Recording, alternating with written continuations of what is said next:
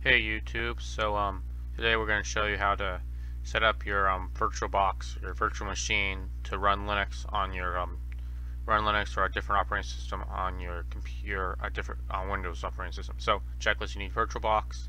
Fullgate a free space is recommended, and ISO image of those you want. First thing you do is download link.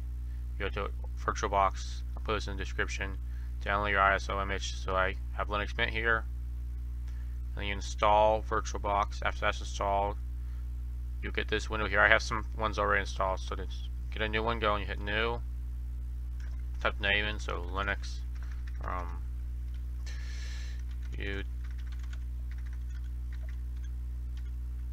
Okay, so you got YouTube and version.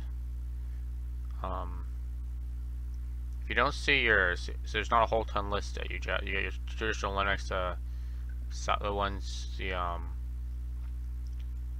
different ones there. And here I had Linux 2.6. So if you're using Mint, you're gonna have to put it as 2.6 64-bit. So make sure you have your 64-bit linked up with the right ISO you choose. Choose the RAM you want to give it. So I have a total of 8 gigs. Give it whatever.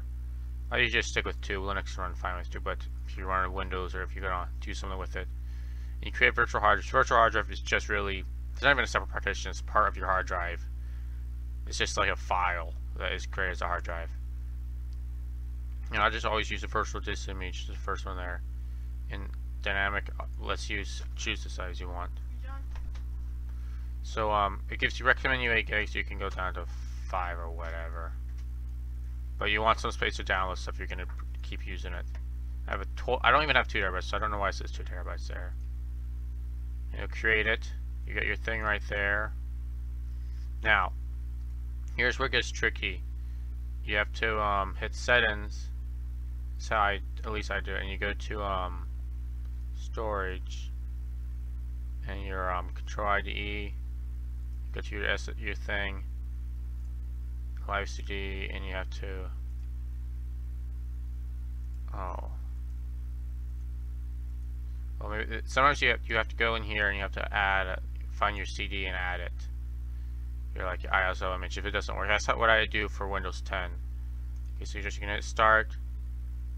We'll start booting in a sec. And here it is. It found my ISO in my computer. If you can't, you can always go right here and browse your files, but we don't have to do that. And hit start. So you can boot. You could adjust the screen size right here, but I wouldn't recommend that because then it could crash it. It's fairly sketchy because it's running on top. You're running a computer on top of your computer, so it's not totally reliable or safe. So they're just gonna boot and it'll install and it'll work fine. So you can turn it off right up here. Just hit shut it down.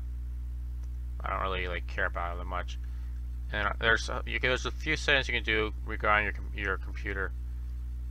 So one way if say reasons you would want to have a VirtualBox, a virtual machine on top of your computer. Say you have enough hard drives, so you didn't want to partition split your hard drive, or you want it to work in Windows, or have Linux, or have Windows on top of Linux, something like that.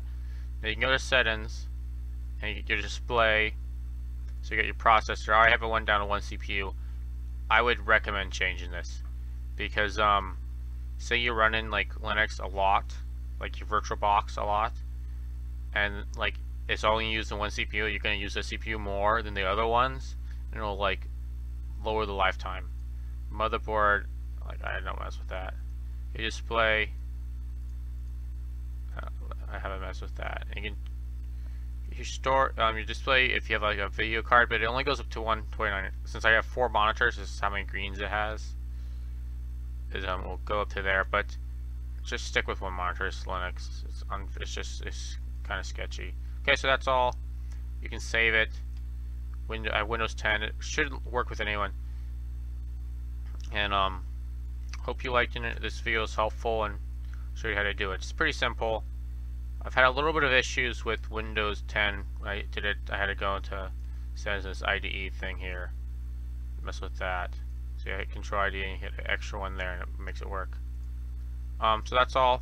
If you liked the video, comment, subscribe, whatever. Thanks for watching. See ya.